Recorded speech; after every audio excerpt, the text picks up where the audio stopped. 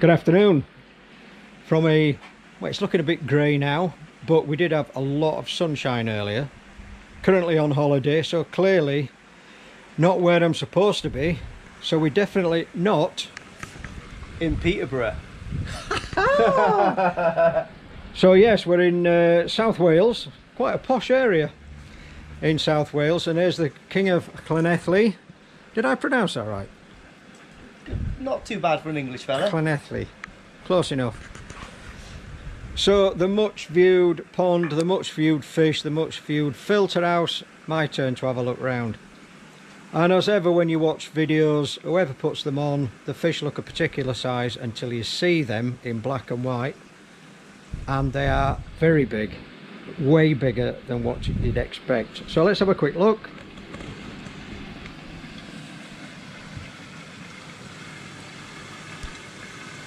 Come on guys, I'll have to look through the window. There's this special hoe holding up the roof. We don't want that to fall down. So we've been talking pond for quite some time, talking upgrades, talking shows, talking treatments. Hello. And there is a very nice selection in here, as you've seen before. So Lee and Yaz and young Wolfie have been really looking after us. We had a nice lunch. Where were we? Tenby. We went to Tenby. So we'll go down the garden. You've seen this time after time, but it's very interesting to see it in the flesh.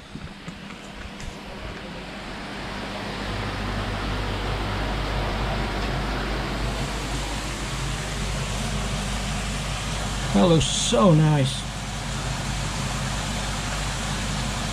Water quality looks amazing.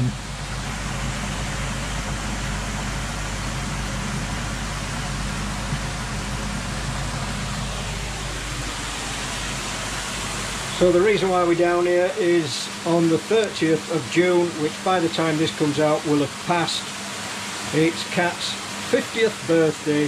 So we've come down to South Wales to a place called Llanstefan, which is west of Llanelli, where we are at the moment, in a really nice beach house, except the weather's not going to be good for the rest of the week. So anyway, we've been having a big discussion about Oazi, the good, the bad and the indifferent, but Lee will talk you through that. We've had a good chat about electrics, and also chatting about whenever anybody builds ponds, is it big enough? And when anybody puts a filter house together, is it big enough? So lots of things in the pipeline for Lee in the future.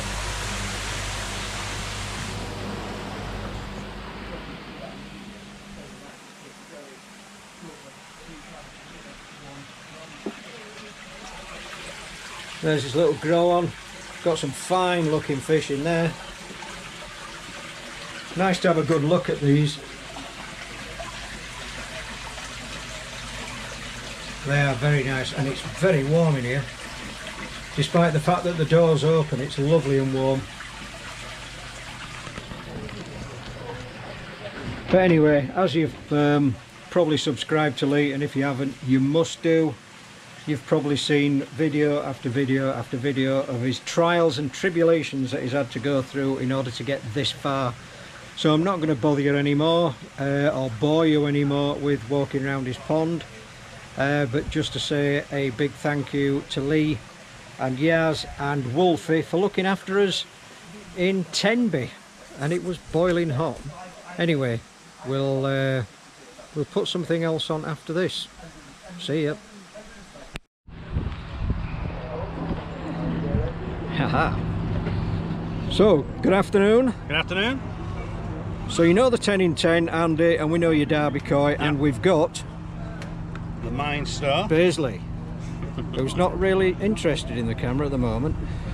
So we're going to do a 10 in 10, but could possibly be an 11 in 11. So first question, our first introduction is your name, your age, your home and your profession. My name is Andy from Derby Koi. I recently turned 40 9 years ago.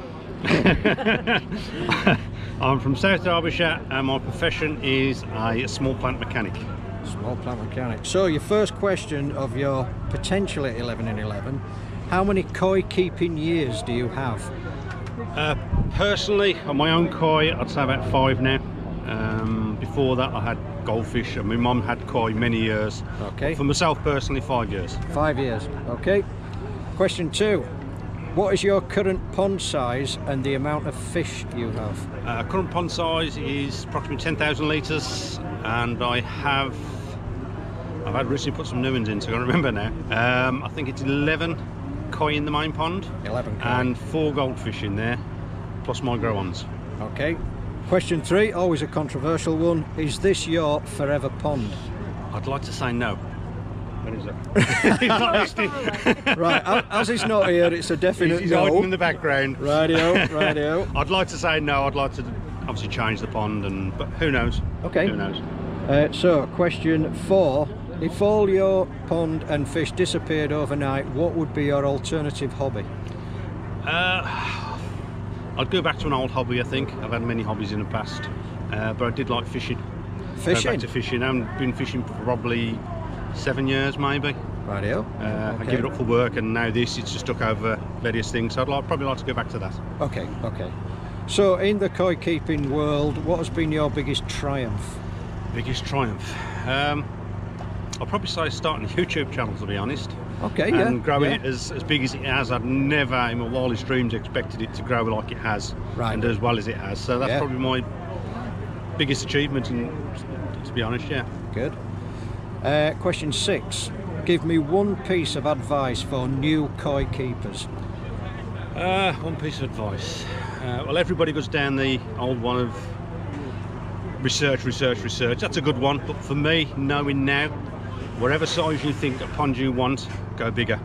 Right. Because you'll regret it. Okay. I think I was talking to Andy at Koi Pond Lifestyle yesterday. He said it's like buying a 50-inch television. I thought, that looks big. 2 weeks later, I could have gone for the 60-inch. Yes. And it's the same with the pond. No matter how big you go, you'll always want bigger. So go as big as you can. That was my mistake. Question 7. What has been your biggest mistake? Going back to that last one, not going big enough. When I originally done the pond, it was actually going to be half the size again. When I actually put the footprint out, I'd actually dug the turf off and everything for the size of the pond ready to go, and I got the filters and everything else, and when it comes to the liner, I nearly fell over. So I thought at the time I couldn't afford it, so I thought I'll just go smaller. I wish I'd have waited and saved the money. That's my biggest regret, not waiting and going bigger. Easily done. So question 8, future plans, or is it a secret? No secrets. Obviously I'm doing the grow on at the moment. Yep. Yes, I'd love to make the pond bigger at some point. Yep. I don't know if this year or next year, maybe I'm thinking of putting either a bog or a veg filter on the side. Yeah. So a little bit of room between the pond and what I call my pump house, where my ball valve and stuff is. So there's a bit of room there to put one in. Yep. So that's a possibility for this year. See how it goes. Right. This is a pretty easy one. Question 9. Do you get support from your partner? Yes. Business is a star. Good job he's not listening. Yeah, he's currently off camera at the moment, so we'll not turn it around. No, yeah, 100%. Obviously, he helps with it. Does a lot of the editing, if not all of it sometimes. Right, okay. Most of the editing. Yeah. And when I'm at work, he feeds the fish, and he will do the filter cleans if needed. Right. I like to do it myself, but if I ask him, say I'm going to be working late or I can't do it today or whatever, he's got no problem going out and doing it. He enjoys it himself, to be honest. Perfect, perfect. Last question from humans, if you like. What is your current favourite fish? My current favourite fish is one from the very start. It's going to be a goshka. I love a goshka. Yes. I just don't have any luck with them. I think I've had 2 so far. Three. The one passed away, disappeared when I was younger. I think a heron had it when I was younger. When I first had the pond. Yep. I had one then that completely lost all its colour. Yep. Just when I don't know what it turned into. And then I had another one as a grow on, and Vince was looking after me, and unfortunately that passed away. I got caught in the liner Yeah. It didn't survive, so I don't have much luck with Goshkis, but I'm still on the lookout. Okay, Yeah. and just as a bonus question, so we can call this 11 in 11, when young Bisley requires a dog biscuit, who is more likely to get the hand in the bag and pull that dog biscuit out? Is it going to be Graham, who's off camera? It's got to be me. I'm too soft. Or is it going to be Andy? Who's it going to be? To be honest, we both do it, but 9 times out of 10 it is me. He's It got is them you. puppy dog eyes. He'll sit there in front of me and just look at me. Okay, do you want a treat? And he'll have a treat. Brilliant. So thank you, Andy, Bisley and Graham off camera. That Thank is you. your 11 in 11. Fantastic. Do you want it this side, out the wind? Good afternoon. Stay where you are. Good afternoon. Good afternoon. Can you give me your name, your age, your home and your profession? It's Anthony Day, aka Crafty Koi, 45 and a field operations manager, And where do you live? Northampton. Northampton. So your first question is, how many koi keeping years do you have? 5. Okay, that was quick enough. So number 2, what is your current pond size and how many fish do you have? Current pond size is 1,000 litres, but I'm in the middle of a build to approximately 4,500 gallons. Excellent. So number 3, this could be the question, would that then be your forever pond? Yes. Ah, right, okay. Question 4, if your pond and your fish disappeared overnight, what would be your alternative hobby? Photography or videography? Videography, okay. Koi keeping, what's been your biggest triumph?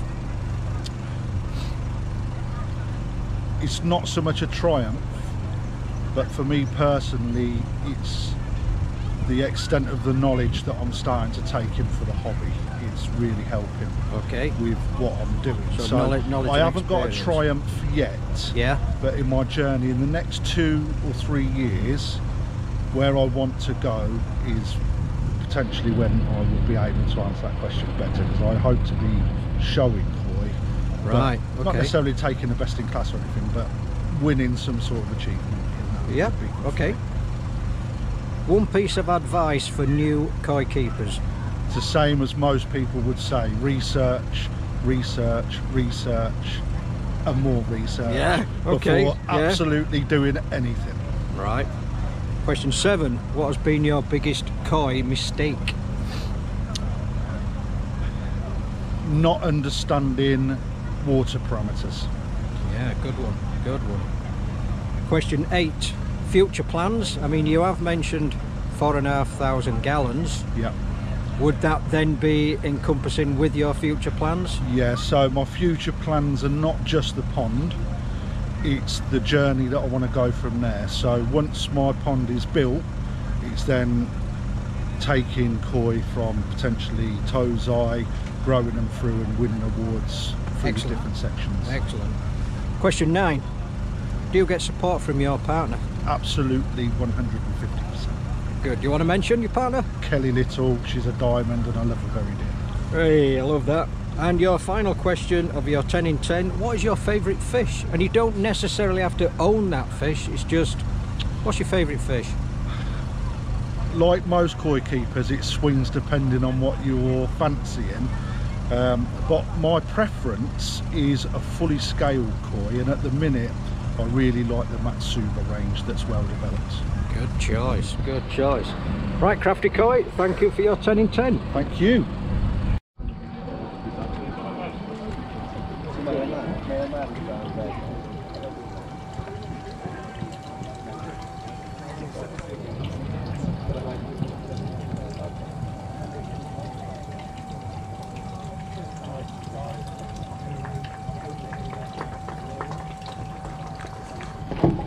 Paul Williams, please, with the Peter Waddington fish. Award for the best tatty Really koi. good. Good afternoon. Hello. So, can you tell me your name, your age, your home and your profession? My name is Jim.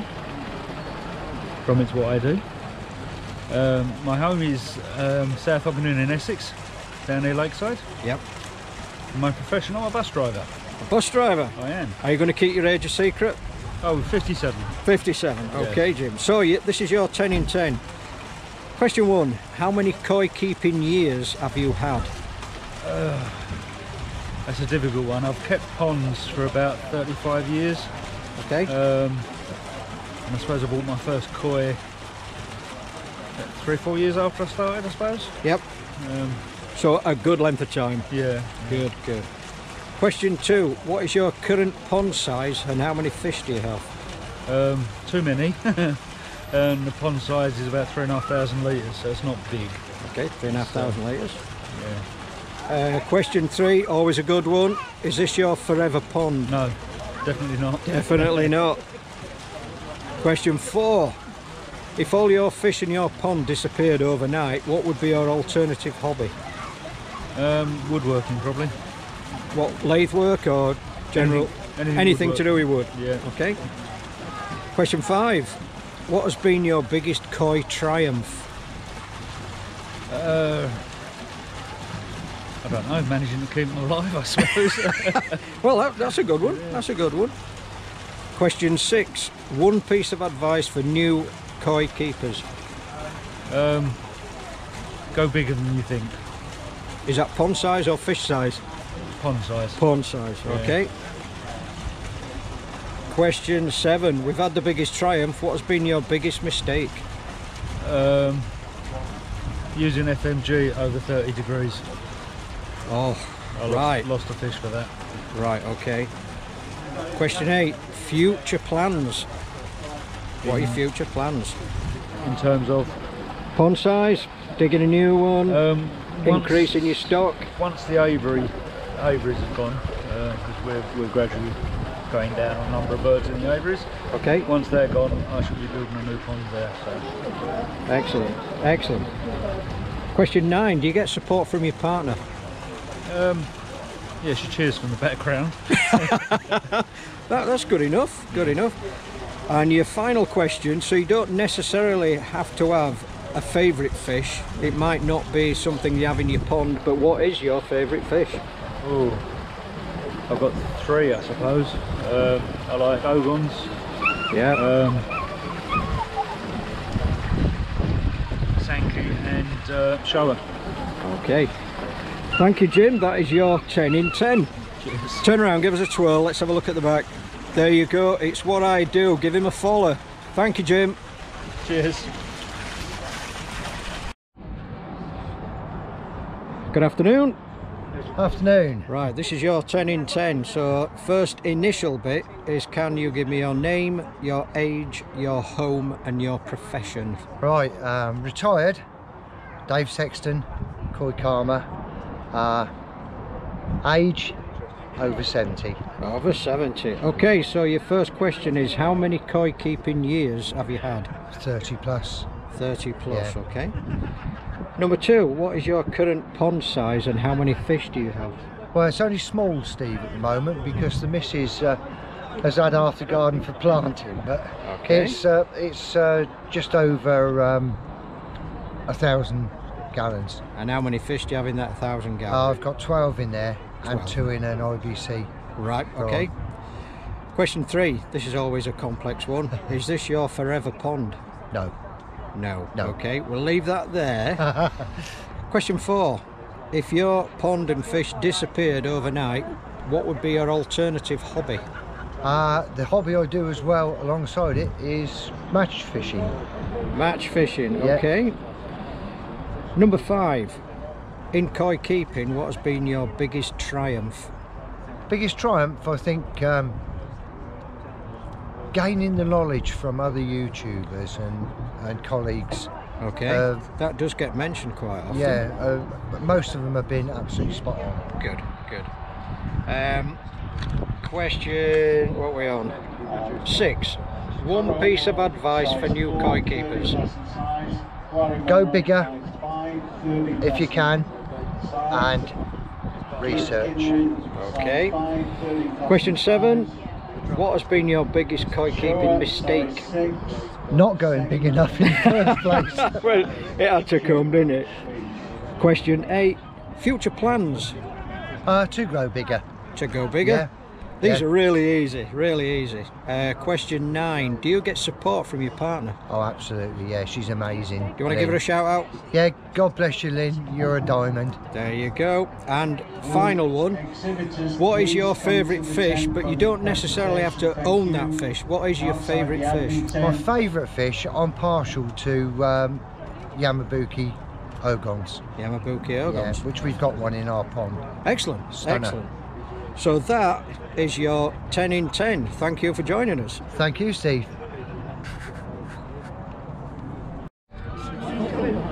Come on, Corporal. Go on, Lee.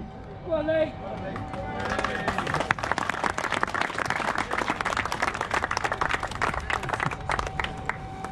That's right. Smile.